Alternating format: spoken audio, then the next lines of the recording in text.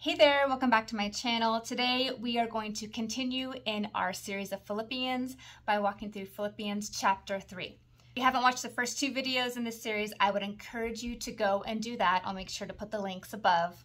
Also, make sure that you go and you download the free study guide of Philippians so you can follow along and do your own personal study as you're watching this series. And I'll make sure to leave a link in the description below. So Philippians chapter 3 gives us some rich and deep insight into what it means to press on towards the goal for the prize of the upward call in Christ Jesus. Paul uses his own life and experiences to warn against the dangers of putting our confidence in the flesh, while also encouraging his readers to place their knowledge of Christ as their greatest ambition. So before we dig into chapter 3, let's start with a quick summary. Chapter 1 gave us some historical context into the book of Philippians. We learned that Paul and the church in Philippi were all suffering persecution. Paul wrote this letter from prison. And we also see how the Lord used these sufferings and these trials for the advancement of the gospel. Then in Philippians chapter 2, we saw a glimpse into the depth of Christ's humility. He emptied himself of the form of God to come in the form of man, and then he humbled himself by becoming obedient to the point of death on a cross. Then God highly exalted him and gave him the name above every name and authority in heaven and on earth. Then in chapter 2, starting in verse 12, we see the focus of Paul's letter shift. He moves from talking about our mind and the work of Christ to instructing the Philippians what their proper response should be to all that the Lord had done for them. And now in Philippians chapter 3, we see Paul continue to give these instructions for how they were to conduct themselves as followers of Christ. So let's take a look.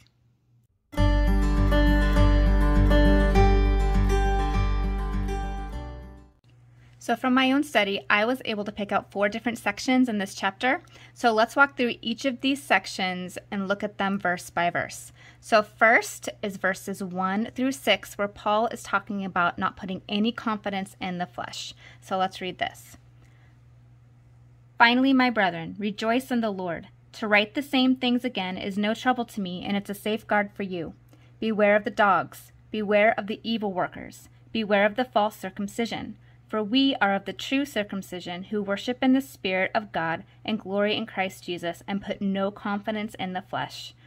Although I myself might have confidence even in the flesh, if anyone else has a mind to put confidence in the flesh, I far more. Circumcised on the 8th day, of the nation of Israel, of the tribe of Benjamin, a Hebrew of Hebrews, as to the law, a Pharisee, as to zeal, a persecutor of the church, as to the righteousness which is found in the law, blameless.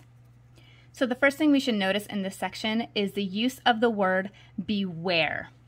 So Paul is giving the Philippians some very specific warnings. He's warning them of the dogs and the evil workers and the false circumcision. So this word dog in the original language means a man of impure mind. And then the word evil workers in the original language means a man of bad nature. So in these two warnings here, we see that Paul is exhorting believers to watch out for men of bad conduct and bad character. And then if we keep reading into verse 3, we see that he is contrasting the false circumcision to the true circumcision. So it says, those of the true circumcision worship in the Spirit of God, take pride in Christ Jesus, and put no confidence in the flesh. So if these traits characterize those who belong to the true circumcision, then the opposite must be true for those who belong to the false circumcision. There's a verse, Romans 2, verses 28 and 29. For he is not a Jew who is one outwardly, nor is circumcision that which is outward in the flesh, but he is a Jew who is one inwardly, and circumcision is of the heart, by the Spirit, not by the letter, and his praise is not from people, but from God. So circumcision in the Old Testament was a physical removal of flesh. And it was a sign that a person belonged to the Lord. And many of the Jews that Paul is referring to here in this passage were circumcised physically, but their hearts were far from the Lord. They put their glory and they put their confidence in themselves. And a person who is circumcised by the Spirit places their glory and their confidence in Christ, as we see in these verses here. So Paul is warning against not just listening to the teachings of the false circumcision, but also not becoming like them. And this warning holds just as true for us today as it did back then. We've got to be careful not to place our hope and our confidence in our own abilities or our own strength or power. Our hope must lie fully in the sufficiency and the strength of God and in the work of his Son that he accomplished on the cross. So the next section is verses 7 through 9. And we see Paul here talking about the things that he considered as loss. So let's read these verses. But whatever things were gained to me, those things I have counted as loss for the sake of Christ. More than that, I count all things to be loss in view of the surpassing value of knowing Christ Jesus my Lord, for whom I have suffered the loss of all things, and count them but rubbish, so that I may gain Christ and may be found in him, not having a righteousness of my own derived from the law, but that which is through faith in Christ, the righteousness which comes from God on the basis of faith. Okay, so let's stop there. I absolutely love this passage. This is probably one of my all-time favorite passages of Scripture, just because it's such a beautiful reflection of Paul's heart and his devotion to the Lord. So we had just seen in the prior passage that he had been a man who was greatly esteemed, right? He was circumcised on the 8th day. He was of the tribe of Benjamin, a Pharisee. He was righteous according to the law. And yet, what is he saying in these verses? What does he consider all these things now? He calls them rubbish. In the King James Version, it says dung, waste. And then also this word loss here in the original language means damage. So Paul is saying that all the things that he had once considered important, power, prestige, popularity, he now considers all those things to be wasteful pursuits. He's found a much greater purpose in knowing Christ, and anything that stood in his way of this ambition he considered to be damage and wasteful. So what an amazing transformation we see here in the life of Paul. And we must ask ourselves if there are any things in our lives that are keeping us from knowing Christ, and are we willing to count those things as wasteful and damage to our relationship with the Lord and lay them aside for the sake of knowing and pursuing Christ. So another component of this passage we should notice is the mention of the two kinds of righteousness. So the first kind of righteousness is that which is based on the law, right? So here's what we learn about this kind of righteousness. So it's from our own strength, our own ability to do what is right, and it's derived from the law. The next kind of righteousness is based on faith, and it's a righteousness that comes from God and is derived from faith. So as I was reading this, I just had to ask myself, okay, what kind of righteousness am I pursuing? Like, am I trying to gain a right standing with God just in my own ability and my own strength, or am I relying on Christ? Am I placing my faith in him and trusting him? Okay, so the next section we come to is chapter 3, verses 10 through 16. This is where Paul is talking about pressing on towards the goal, that I may know him and the power of his resurrection and the fellowship of sharing his sufferings, being conformed to his death, in order that I may attain to the resurrection from the dead. Not that I have already obtained it or have already become perfect, but I press on so that I may lay hold of that for which also I was laid hold of by Christ Jesus.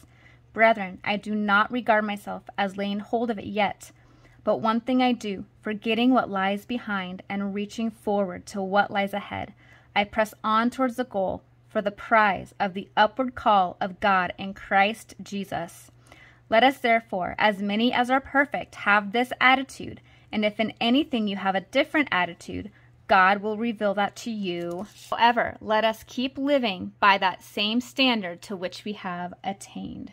So this scripture initially should spark some questions in our minds, right?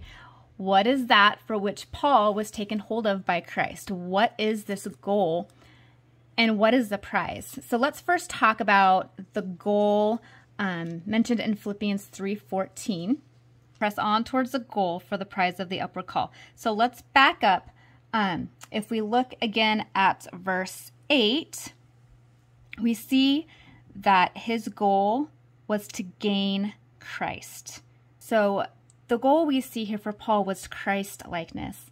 And we see this reflected in some of Paul's other epistles to the churches. So if we look at Romans 8, verses 29, for those whom he foreknew, he also predestined to become conformed to the image of his Son, so that he would be the firstborn among many brothers and sisters. Also Galatians chapter 4, verse 19, my children, with whom I am again in labor until Christ is formed in you.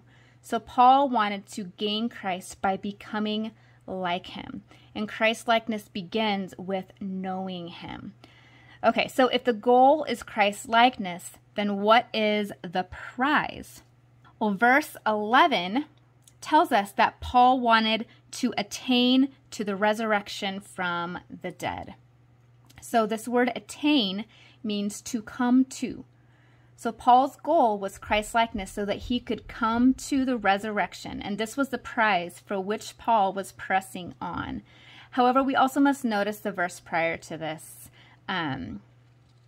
So what does it say must happen prior to the resurrection? If we look at verse 10 again, it says that I may know him in the power of his resurrection and the fellowship of his sufferings.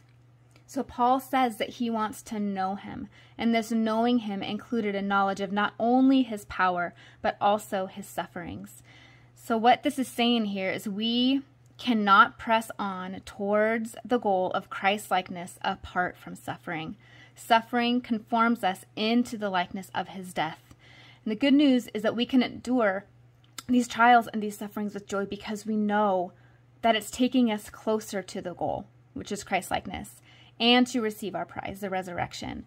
Romans 6, verse 5 says, for if we have become united with him in the likeness of his death, certainly we shall also be in the likeness of his resurrection.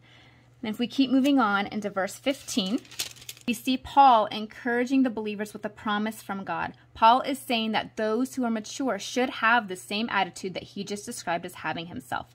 And whoever has a different attitude, God will faithfully reveal that to them. And I love Paul's approach to this exhortation. He doesn't bring the fire and brimstone. He doesn't just bluntly tell them that they need an attitude adjustment or anything, but rather he gently encourages them to allow God to search their own hearts.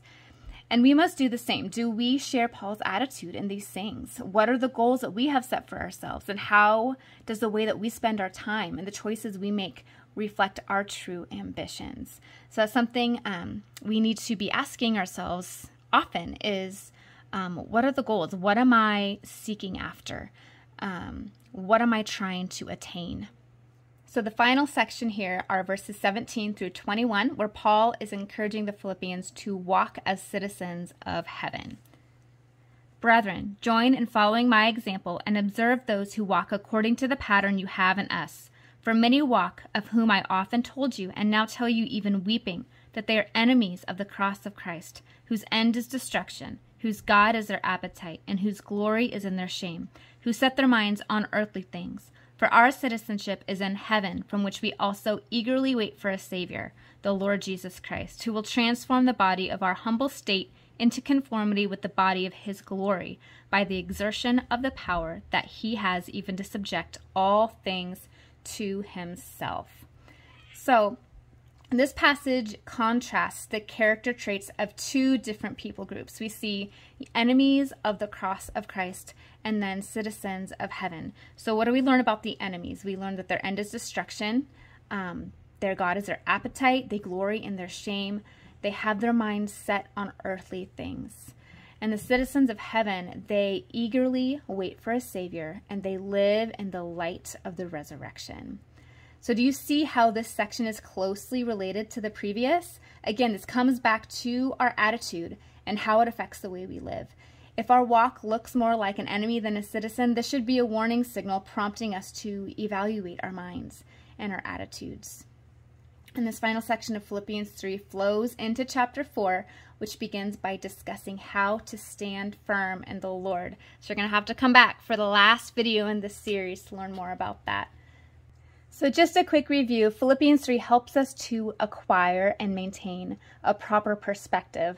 There is no thing as precious as knowing Christ. There is no goal greater than becoming more like him, and there is no prize more valuable than the resurrection. So let's pray and ask the Holy Spirit to keep us and to help us to maintain this attitude, especially in the midst of suffering. Lord Jesus, I thank you so much for your word. I thank you for the way that it encourages us to press on. Thank you for the hope that you have given us. Help us to maintain the right perspective, Lord, as we walk through all the trials and difficulty of this life. In Jesus' name I pray. Amen. And that's all I have for today. Make sure you hit that like and subscribe button. Leave me a comment below. Let me know what your favorite verse is in Philippians chapter 3. And make sure you come join us at the Girls in the Word Bible Study group on Facebook, where we study and discuss God's Word together. I'll make sure I leave a link in the description below for that also. Thanks so much for watching.